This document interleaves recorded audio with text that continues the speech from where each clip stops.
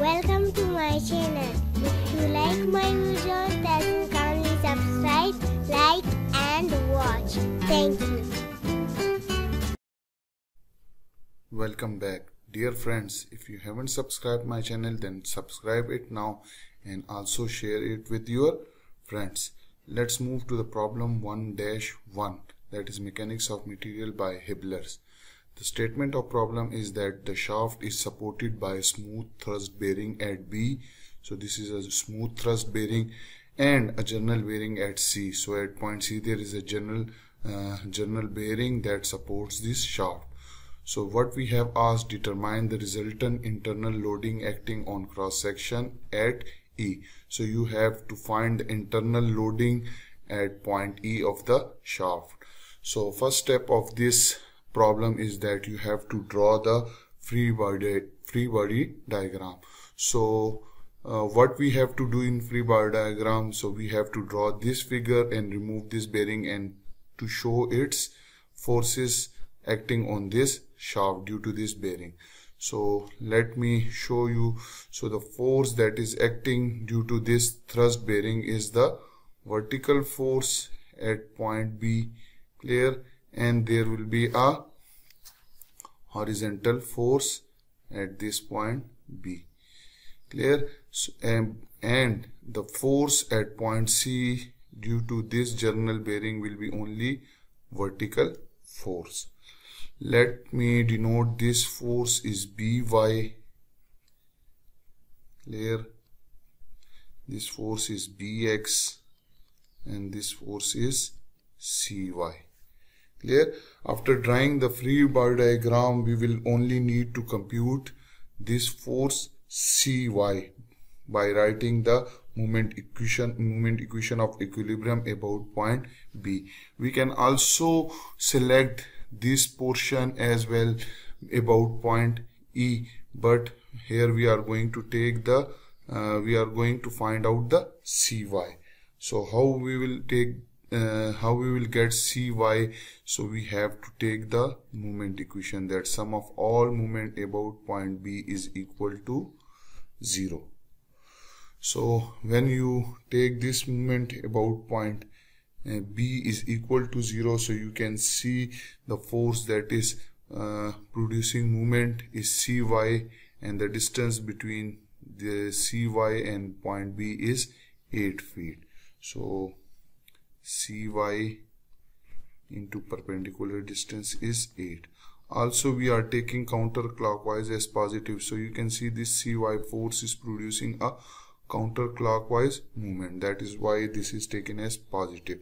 The other force that is producing the movement about point B is this force 400, and in perpendicular distance is 4 feet, and it is producing again a counterclockwise movement, so it will be also positive. So plus 400 into perpendicular distance is 4 feet. Now the third force that is producing movement about point B is this 800 pound. So 800, and the perpendicular distance of this force from point B is 12 feet, and this is producing clockwise movement, so it will be minus 800 into perpendicular distance is 12. Their sum must be equal to 0. So when you calculate this by using calculator, so you will get Cy is equal to 1000 pound. Now you have the value of Cy, you can find the internal loading at point E. So how you will find? So let me draw the section at point E.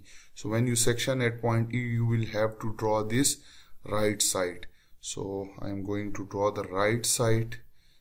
So this is the shaft, clear.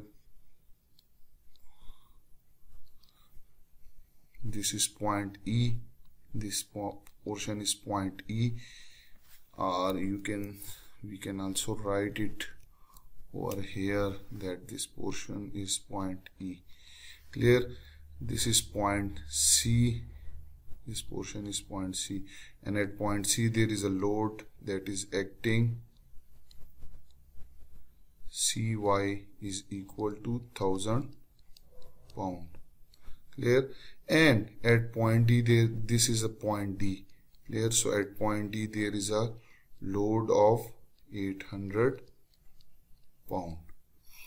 When you cut it at point E, so definitely there will be a shear force that will be acting, that is VE.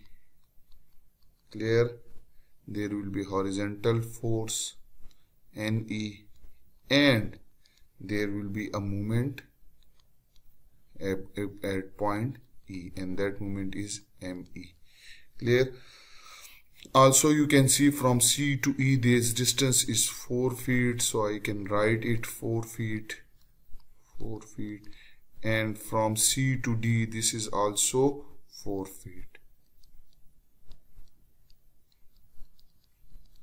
Now I have to apply the moment equation, that there are 3 moment equations. Sum of all force along x direction should be equal to 0. In this direction this is positive.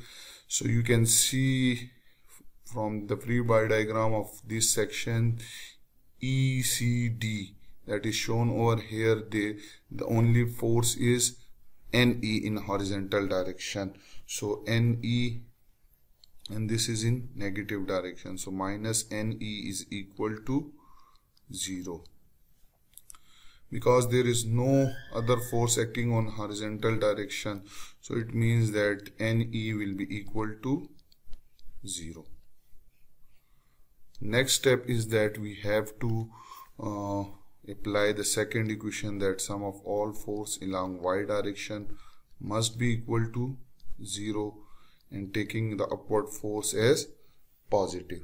So you can see here there is one force acting upward is VE, the second force is CE, and the third force is 800 pound. So the V is upward, so I will take V is upward, that is positive. The second force is CY, that is acting upward, so it will be also positive, plus 1000 pound.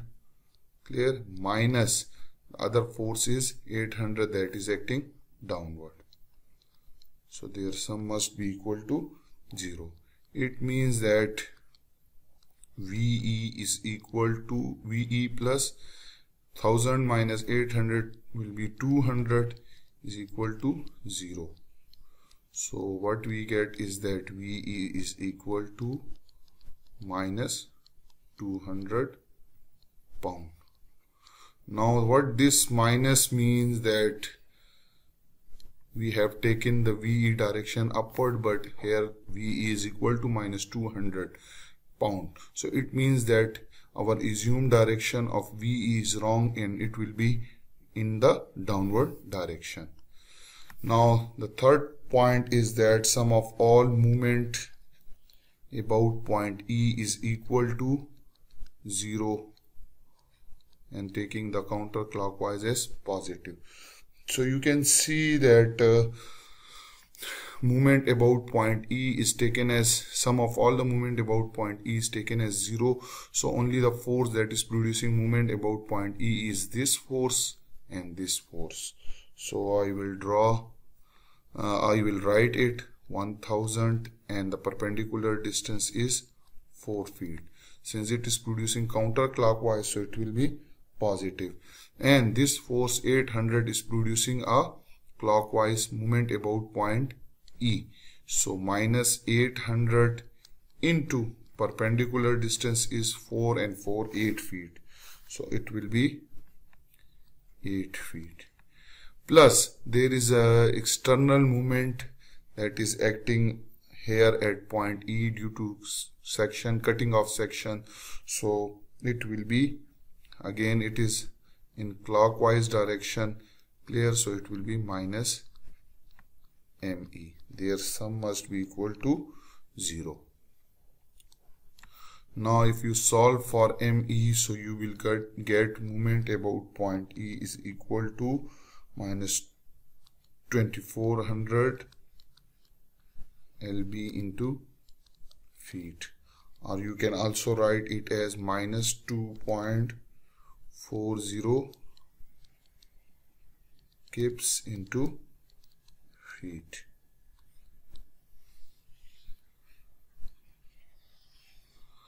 Now you can see that movement about point E is already taken as negative, but our answer is movement is minus 2,400 pound into feet. So it means that our assumed direction of movement is also wrong, and it will be in the counterclockwise direction.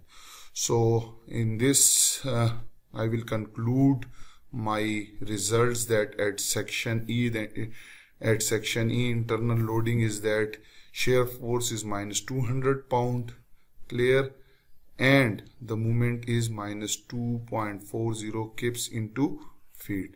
The force here will be acting, the shear force will be acting downward, clear, VE will be downward, and the movement will be counterclockwise movement about point E.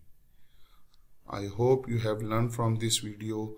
Thank you for watching my videos and keep supporting me.